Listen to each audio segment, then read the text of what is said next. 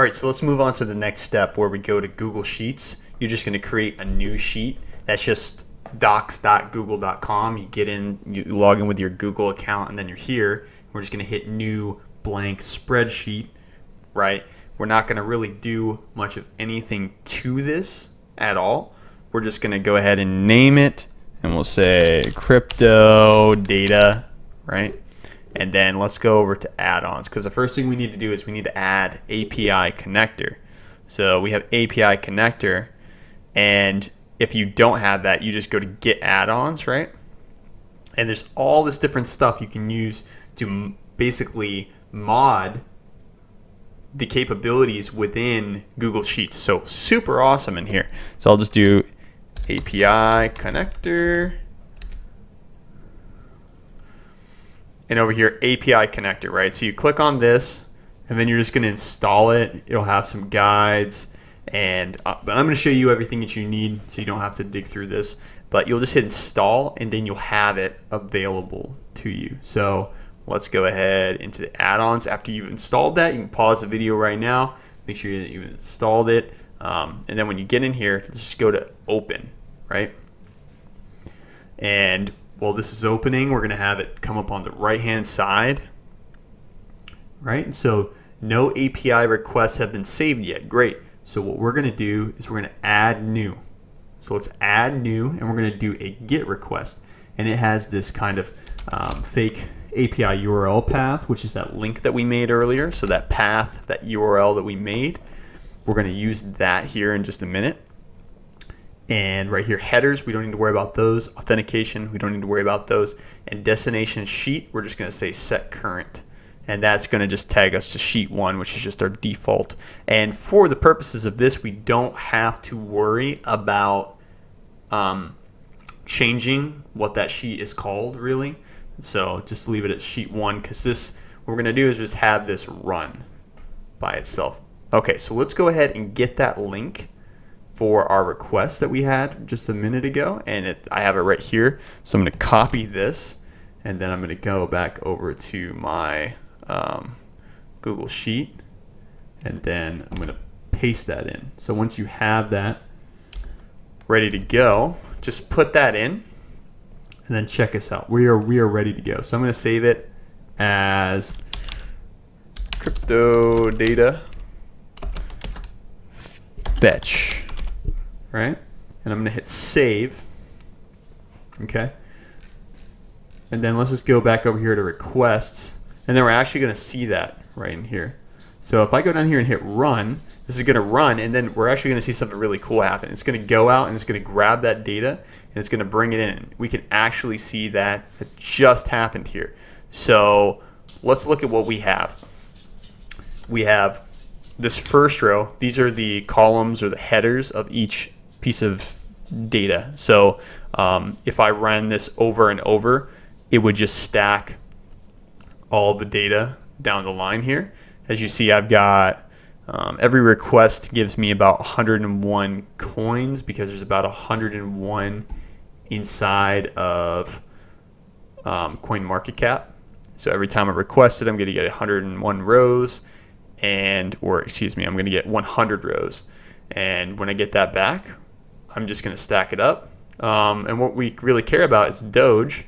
So we're just going to go in here, and I'm actually going to do a cool little filter real fast. Data, create a filter. I'll click on this.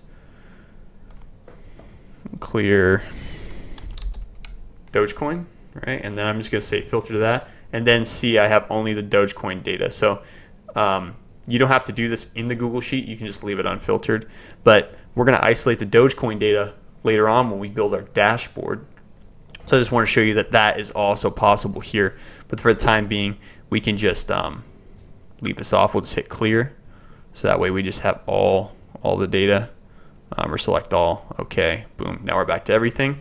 Yeah, don't worry about filtering that. So this right here is going to create a system in where you're going to have all sorts of crypto data you're going to have access to, and you can go and request it as often as you want, or you can set it on a scheduler, which is what I'm about to talk about next. So There's two ways to kind of go at this. So if I go ahead and I say run again, let me show you how that works. So you saw at the bottom here that it was blank, right? And it just re-updated. So actually, let's go into edit.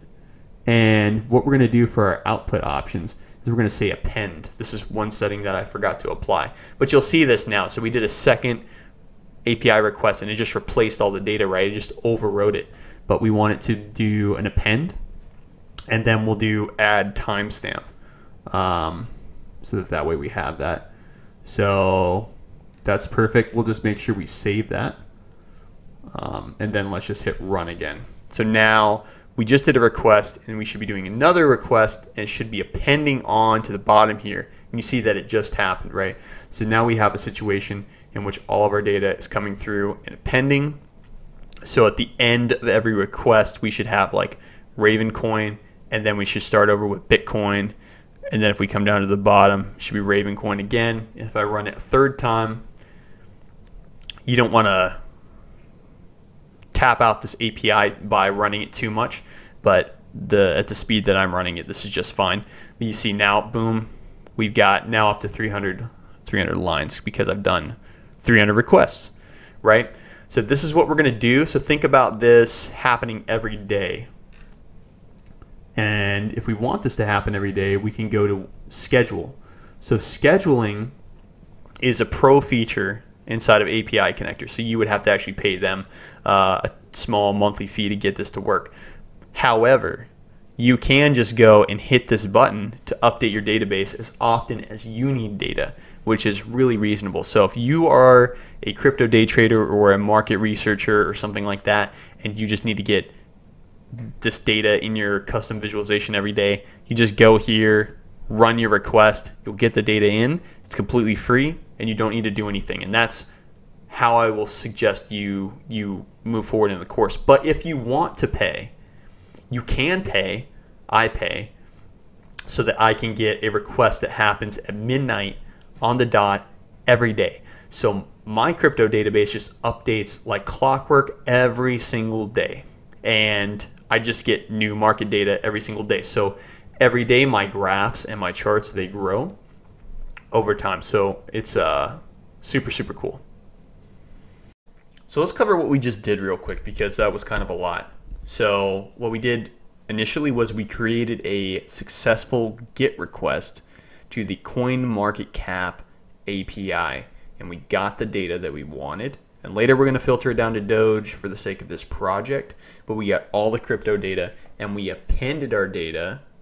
We added it to a cloud database, right? Some people are going to fight me on this, but Google Sheets, the way we are using it, is now serving as our cloud database where we are putting everything somewhere that it's accessible by other applications that are hosted on the web. And the other application that we're going to ingest is going to be our front end, or something you can see and interact with, and that's going to be our Google Studio dashboard that we're going to make later. We're going to say, hey, here's our Google Sheet. That's my database. Here's the data. The request will feed that automatically if you have it scheduled or you're clicking that button every day, and then it will ingest it, and then we will display it for other people or yourself. So that's what we kind of just did. And yeah, we're going to move on to the next steps here, but I just want to get a little recap for y'all.